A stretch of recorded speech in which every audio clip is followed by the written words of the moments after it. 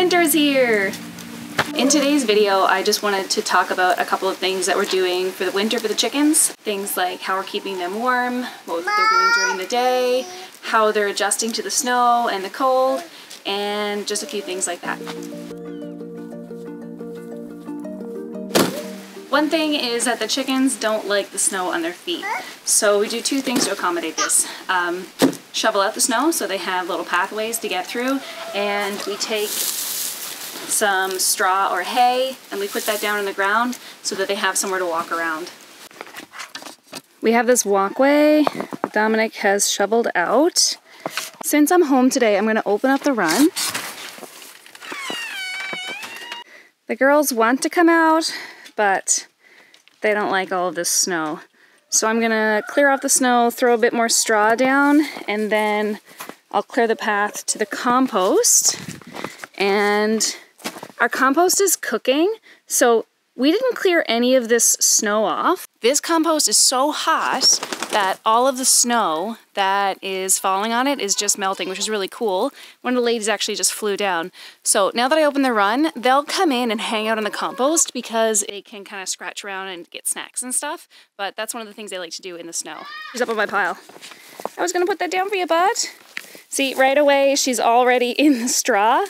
I have way more in the barn I'm gonna take out, but she likes getting up on there. So let's take this. Hi, ladies. Throw it on top of the old stuff. Okay, what I'm gonna do right now is I'm gonna go and get some straw. I'm gonna clear all of this out, and I'm gonna try to make it so that the ladies want to come out in the snow.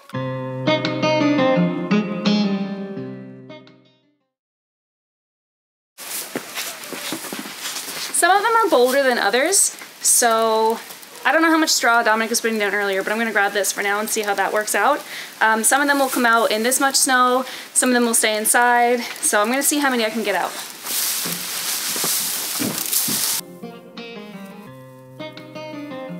Okay, I don't want to overdo it with the straw, so I'm going to put this back and see how it goes for now, and then we can check out the inside of the coop and I can tell you about that.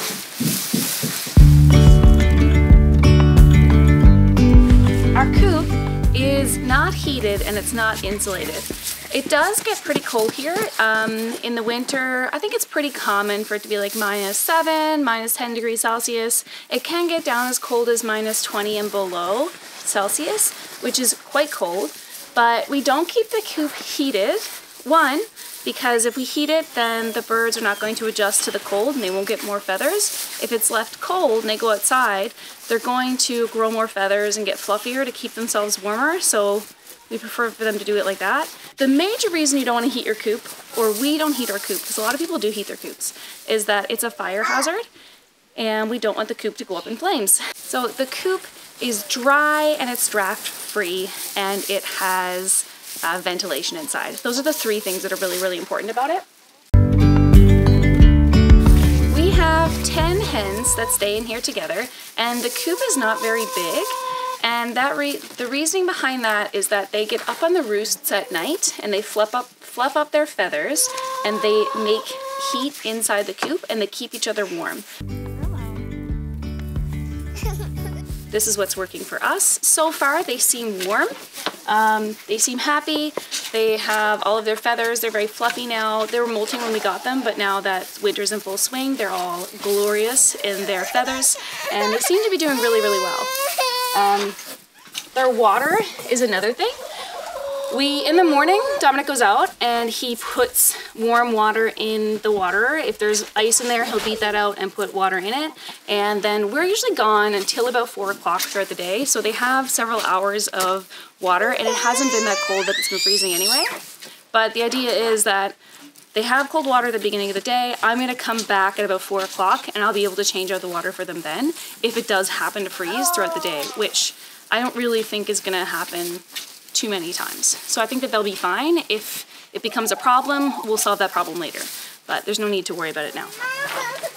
So that's what we're doing with our water. Our water is staying in here. Sometimes it's outside if they're all out. The food is out here, and we'll have snacks and like compost and stuff out there for the ladies that are outside, and they can always come in and eat as they go. We might get another feeder for outside during the day, depending on who wants to stay in and who doesn't, but this is just working for us for now.